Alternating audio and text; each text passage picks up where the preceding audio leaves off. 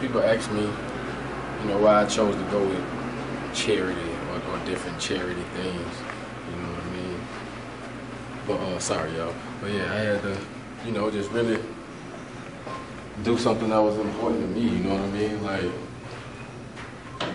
I've been homeless before. You know, my family and I myself.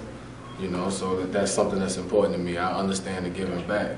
As a person who suffers from a mental illness, I definitely want to make sure that I give back and help those who may suffer as well.